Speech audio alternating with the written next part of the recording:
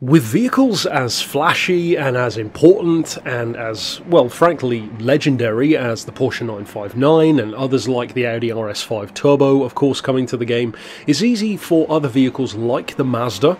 Thankfully, the Mazda has had a lot of buzz, a surprising amount of buzz from players, which is nice to see that it is getting some love, plenty of love, in fact, as far as the comments that I've seen, but also this vehicle. See, in a funny kind of way, I've actually seen, at least from comments here on the channel, this seems to be the car that's getting the least chatter out of all five, which is curious given how iconic it is for Porsche, like the 959, but also the fact that it is the most expensive of the five does probably put it out of the realm of interest for at least some players at 2.5 million credits, and of course that 2.5 million will most likely change in future. As with everything in the Haggerty collection, they do tend to fluctuate, that's kind of the point.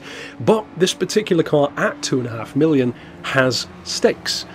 One, it's a Porsche, so you have certain expectations of it. Two, it's expensive, so it needs to be at least a good collector's piece, but preferably good for something, some form of racing. And last but not least, of course, it's a classic Porsche, so even more so than the Porsche expectations, it's a legendary Porsche, so it kind of has to be good for at least something. I said, I believe as far as even the silhouette stage for this month's update, that I had high hopes for what it could do in the low power category though, and thankfully that is exactly how it's turned out, because this car is the second to least most powerful car here, barely edging out the Mazda by only 2 horses, but unlike the Mazda, it only weighs 650 kilos, so what it can do with that 179 horsepower is really good. The point level is quite modest, 511.64 technically, and being of course mid-engine rear-wheel drive, it's a bit different to your 911 experience. It is naturally aspirated, incidentally, and of course being from 1964, the vibe, the handling, the overall experience with the car is going to be different than even something like a 70s or 80s Porsche, certainly the Porsches before, and with a distinctly more racing approach to its heritage, the potential is definitely there for the 904 to be one hell of a car. And I'm glad to say it is. Now, it has some slip-slidey nature to its back end, which of course goes hand in hand between being mid-engine and a classic. Those two things put together all but guarantee that's how it's going to be. This is, however, a lot less tail-happy and a lot less skittish than something like, for example, the Mangusta, which was pretty much the poster child for slippery vehicles from day one in GT7. And it is interesting overall because this car has ended up becoming a bit of a sleeper in GT7. It's not the kind of car which I would have ever thought that could happen to, but it sort of has. I don't hear anywhere near as many people talking about how much they use or enjoy or love the 904 or how shocked they were by it, and it's not really that kind of car because the power isn't going to rip your face off, the weight isn't ridiculously low, it's just good, and even the performance isn't going to rock your world, especially if you drive it back to back with something like a 959 or a DTM car.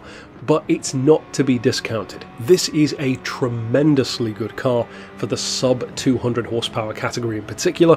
Not to say that you can't take it much higher and get much more use out of it, but at the very least, for that low level, it's very good. Because if you think about it, what are you going to be going up against at that kind of power level, at least stock versus stock? Well, stuff like Integra Type Rs. And of course, if you factor in tuning, well, maybe some tuned up lower level hatchbacks, maybe some K-car action. But even then, like 180 horsepower is so minimal to work with that there are very few high performance cars in modern times that even work with that amount. Even, you know, standard hatchbacks are working with 200 minimum these days. So to do what this can do with well below 200 really is a testament to that being its greatest strength. Imagine kind of like the good stuff about a Mazda MX-5, but then make it 50 years old and even lighter with some motorsport flair peppered in there. That's essentially what you're getting with the 904, and it makes it a really good little car. It's a very different approach from most of the other Porsches in the game, not only because it's not rear-engined as the 911s are, but also because it has a very different shape even to most Porsches. It's a distinctly different approach. To me, as I alluded to before, this almost reminds me of more like an Italian-esque Porsche. It has kind of a Ferrari Dino shape, as I've mentioned before, at least to me. But it's a great looking little car. They of course made an homage concept to this in real life a few years ago, a couple of years back I think it was, and that was a very 917 Living Legend-esque approach, deliberately so, and yeah, I'm happy to see it in the game. It's never been one of my favourite Porsches, but now that it is here, it's a very useful little car.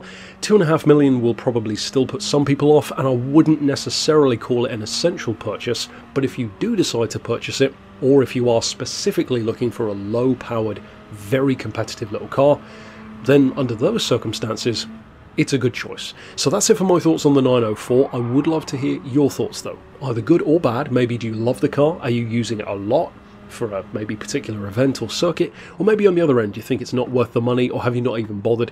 Either way, let me know. And of course, stick around tomorrow for the last of the 5 reviews before we get into other content, of course. And until next time, I'll see you then. But for now, as always, thanks for watching.